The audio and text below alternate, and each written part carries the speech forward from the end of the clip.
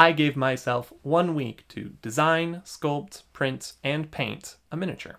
And here it is.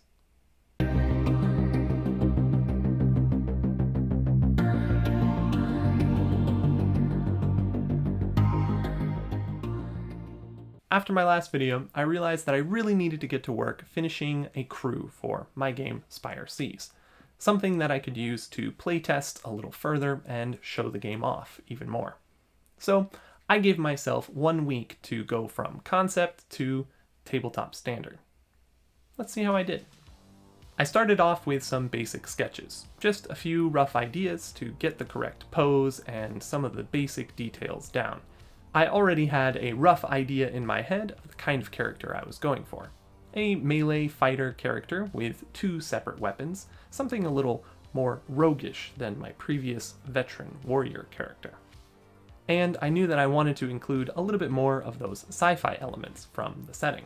So I settled on this dual axe wielding power stanced character, and added in the hood from one of the previous sketches. I usually find that my 5th or 6th sketch is the one I end up choosing, so I really recommend doing at least a few of these before you settle on a design when you're making your own character.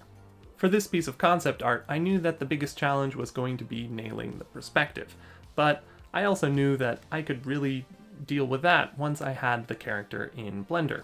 The posing was going to be much simpler in 3D.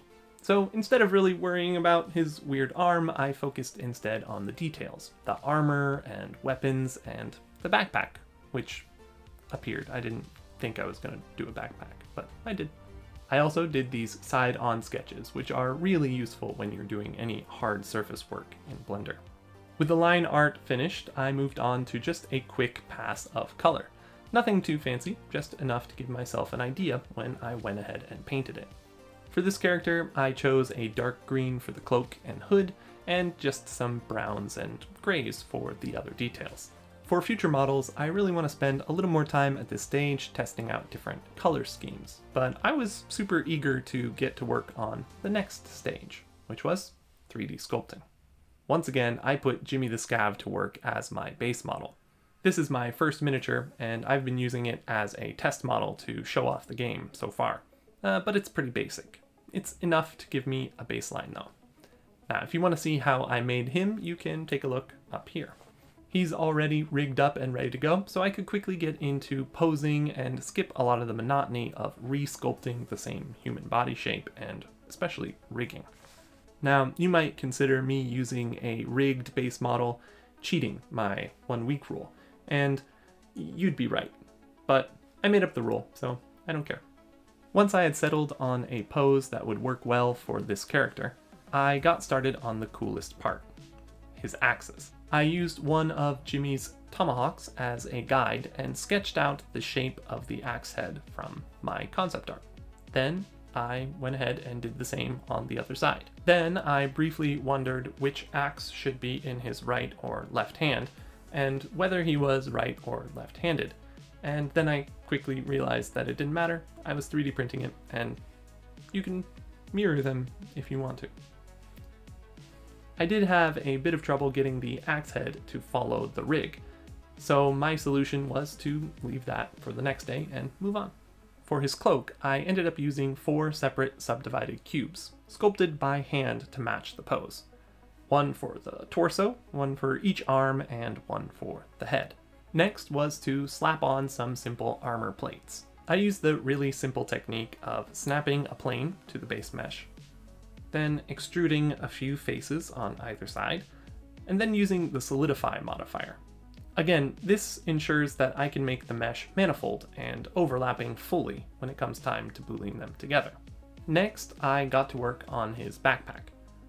I started with a simple cube and then extruded and stretched to get some nice sci-fi shapes.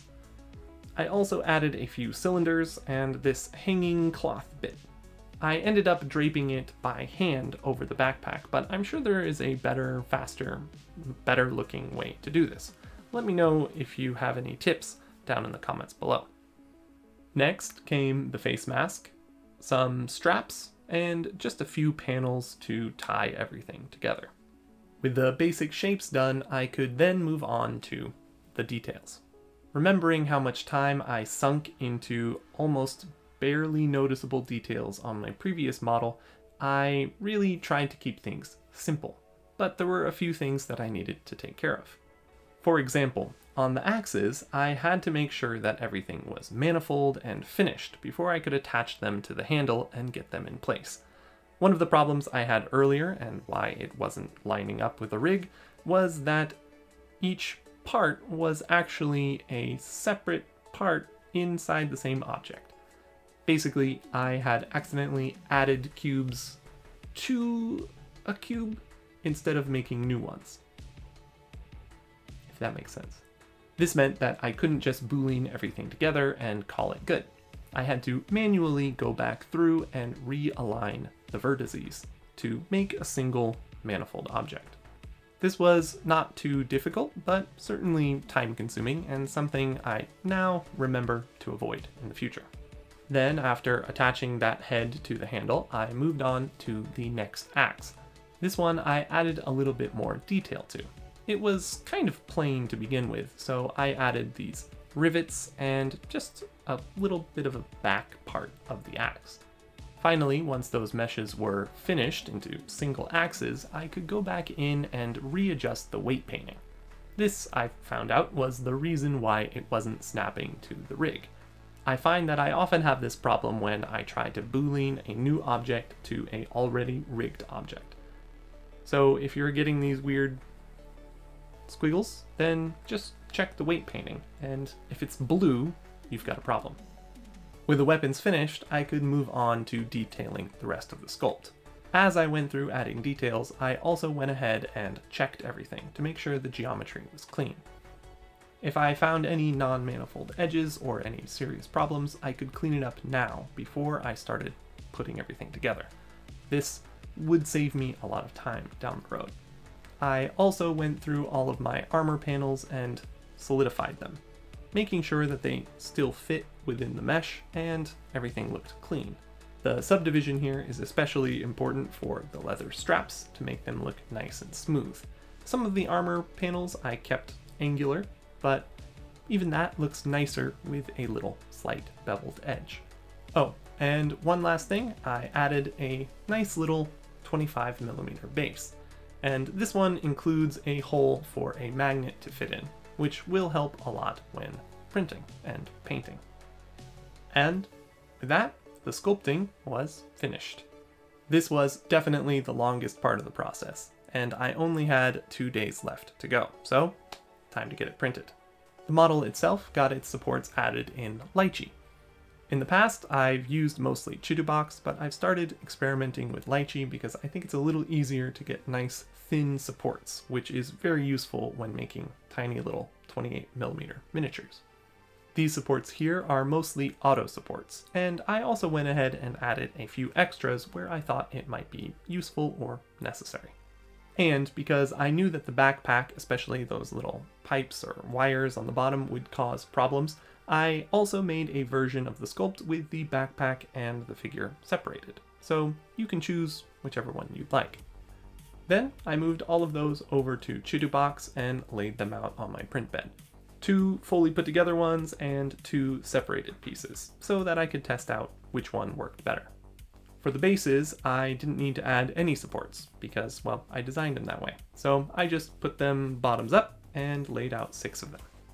After just a few hours, everything was printed, washed, cured, and ready for primer. I did end up getting a misprint on one of the tiny little backpacks, but the other one printed perfectly, so I'm not sure what happened there. And everything else printed more or less fine. So, time to get painting. First, I sprayed everything with a nice coat of basic gray primer. This is Mr. Surfacer primer from the hobby shop.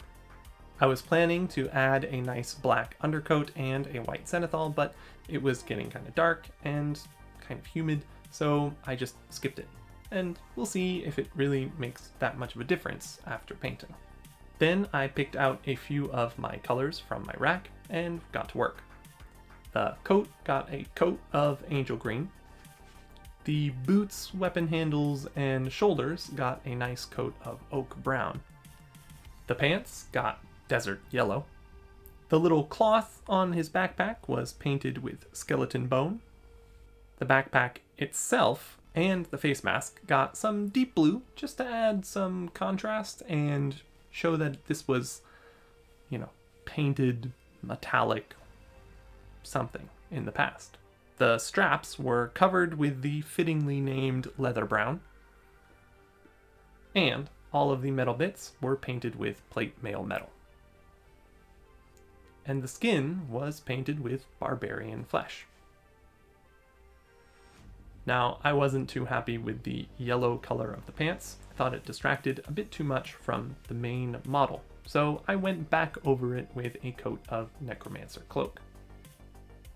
This dark gray really let the brown of the boots and straps pop and made sure that the focus stayed on the face and cloak. Finally, the wires on the backpack got just a pop of bronze. Overall, it is very similar to the painting on my Scav Veteran, the first miniature that I painted, but just a little bit more saturated and a little less rusty, but I might add more rust. But this time I also had a base to deal with, so I took some inspiration from my previous video, my diorama build, and used basically the same techniques as on the concrete there. I covered everything with dark stone, then went around the edges with matte black, added a few splotches of that necromancer cloak, and finally touched it off with some moss. Then, once everything was dry, I went over the whole thing with a nice coat of strong tone shade. And then I rinsed my brush and set it down, and called it good. 1 week, and we went from this to this.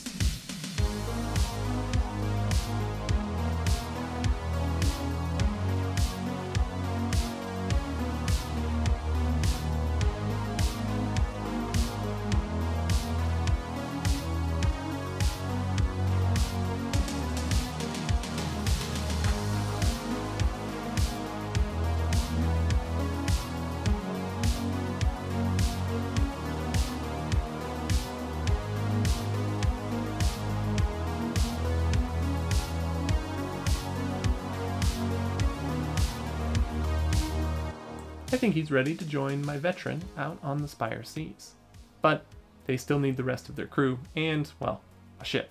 So if you want to see that, then stick around here on the channel. In the meantime, you can find your own little Scav Chopper over on myminifactory.com. If you do get him printed out and painted, then let me know over on Instagram or Twitter. I'd love to see what a more experienced painter can do with one of these miniatures. Anyway, that's all for today. Thanks for watching. I hope you enjoyed, and I'll see you next time.